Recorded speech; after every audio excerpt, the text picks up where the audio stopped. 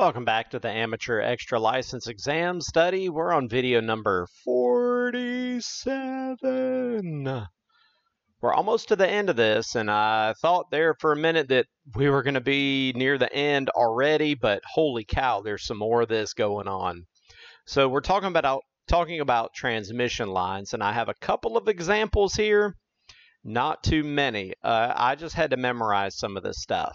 Now, velocity factor of a transmission line is the velocity of a wave in the transmission line divided by the velocity of light in a vacuum. So that is just a comparison between how fast that wave goes through the transmission line versus it going through vacuum. Now, if you wanted to look up a cool experiment, go look up what the velocity factor of light is in diamond. Light only travels at 125,000 meters per second in diamond, whereas it's 125 million meters per second. Through a vacuum, it's almost 300 million meters per second, or 300 e to the 6. So our transmission line, most of it is going to have some kind of velocity factor that is between 60 and 90% of that of the regular speed of our transmissions, the electromagnetic waves. Which of the following has the biggest effect on velocity factor of a transmission line? And that is going to be the insulating dielectric material. So whatever your coax is made of is going to affect that velocity factor. So you can see right here, polyethylene is about 0.66. Foam polyethylene is a lot higher at 0.88 to 0.79, somewhere in there. You've got air-spaced, a little bit lower. Foam polystyrene, way up there, 0.910. So the waves are able to propagate faster through that particular medium. And air-spaced PTFE, that is about 0.85 to 0.90. And what is not shown here is ladder line, which is basically just airspace. The constant dielectric of air is 1. So the velocity factor just happens to be really close to 1 with ladder line. And you'll see why that's important in just a moment. What is the electrical length of a coaxial cable longer than its physical length? Did I say why? Why is the electrical length of coax cable longer than its physical length? That is because electromagnetic waves move more slowly in coax cable than in air. So their electrical length is going to be longer than the physical length because of the time that it takes for that wave to travel compared to how fast it would travel in a vacuum.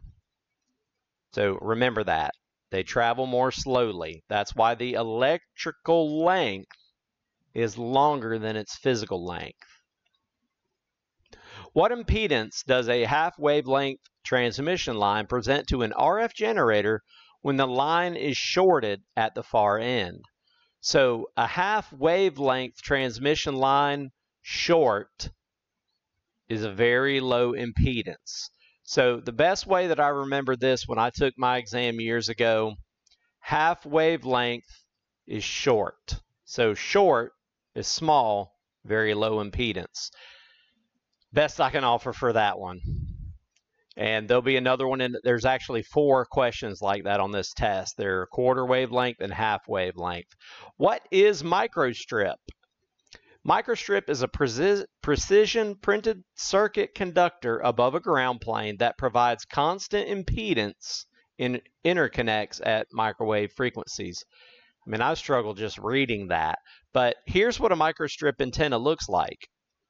It is on a printed circuit board, and they're used for very high, extremely high frequencies, so they can be small. I mean, you could make a microstrip antenna for 80 meters, but it's gonna be huge. There is a mathematical formula that you can use to figure that out, and it has to do with the size of the port itself and the feed point and the microstrip patch itself. So if you were to make one for Wi-Fi, it's somewhere around an inch by an inch square. I made one of these one time just to test out. They're also directional, which is pretty neat. Let's go to the next one. It's question 6. What is the approximate physical length of an air-insulated parallel conductor transmission line that is electrically a half wavelength long at 14.1 megahertz? Now, reading that question by itself sounds awfully intimidating, but if we break this down into sections, it's a little bit easier. First, figure out what is the physical length of a half wavelength transmission line at 14.1 megahertz. You take 300, that would be 300 E6, divided by 14.1 E6, because megahertz in scientific notation for us electronics engineers folks is times 10 to the 6. That's millions. That's 300 million meters per second. So they cancel out, and that leaves you with 21.3 meters, approximate length of a full wavelength. Now we're a half wavelength, so we're going to divide by 2, and that gives us 10.65 meters. That's the first part. Now let's break down the top part. Air-insulated parallel conductor transmission line, aka ladder line. Now, the velocity factor of ladder line is so close to 1 that we're just going to call it 1. There's nothing that you have to do to the math problem to figure out the physical length. So that's just the physical length. It's the physical length. There you go. Boom. Got it. Okay, so we will transition back and move on to the next question.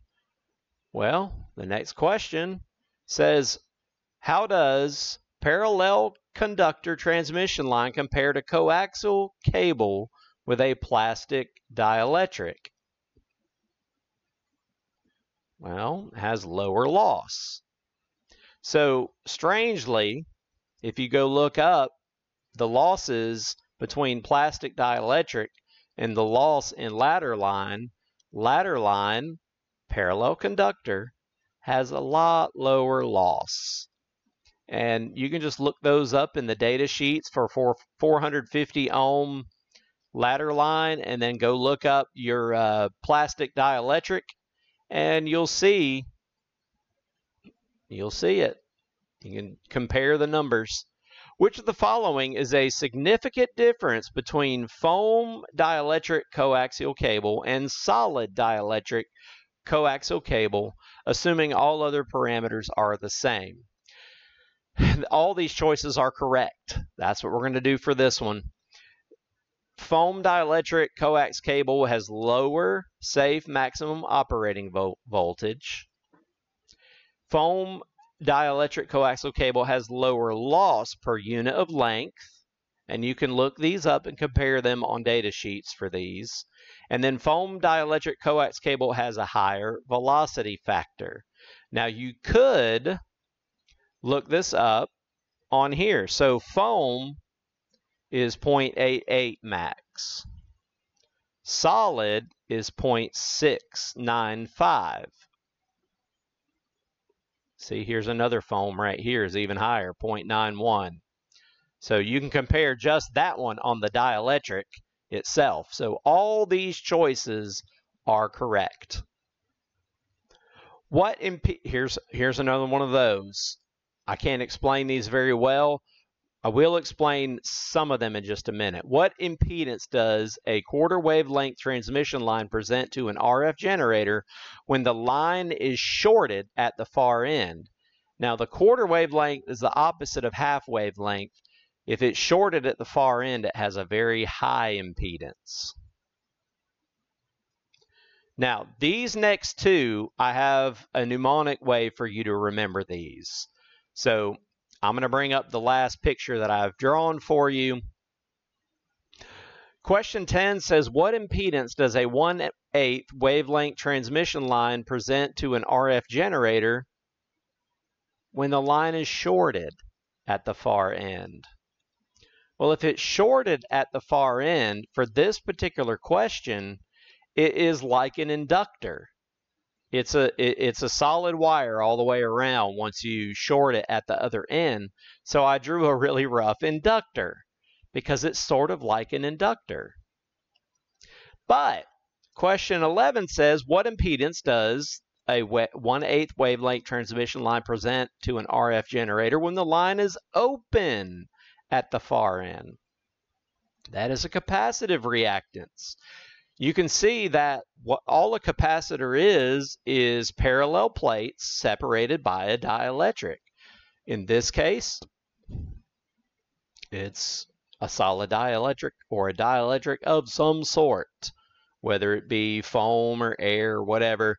So you can think of it as a capacitor, so that would exhibit capacitive reactance. I hope that helps you with those two questions. And again, here we go. What impedance does a quarter wavelength transmission line present to an RF generator when the line is open at the far end? And that says a very low impedance. So you got 4 questions on here. Remember, you're only going to get 1 question out of this whole 9 foxtrot section. I've given a couple of them to you, are pretty easy to remember. These are not so much easy to remember. So a quarter wavelength when it's open, low impedance. Half wavelength when it's open is a high impedance. And that has to do with, I think that has to do with constructive and destructive wavelengths in that particular medium and how they add and subtract and feed point impedance. I tried to Google it, and the explanations were too far in depth for what I could explain. I apologize ahead of time. Okay, so we've reached the end of those 12 questions. You will have to memorize some of those. Hey, I'm Robbie, W1RCP. We're near the end of all 50 videos. So we're going to get there. There's 3 left. The last one's pretty easy. Safety. We'll get there eventually. But we still have Smith charts coming up. Oh no. Alrighty, so I wish you the best. Good luck on your studies. Study hard, study often, take practice tests, learn from your mistakes. It can be done. It can be done. 73.